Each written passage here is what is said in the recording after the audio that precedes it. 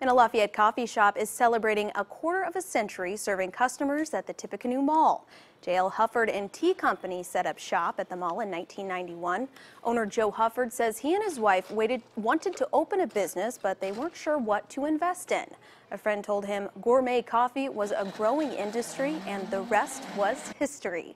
The company was the first Tippecanoe County coffee shop to sell espresso and cappuccinos.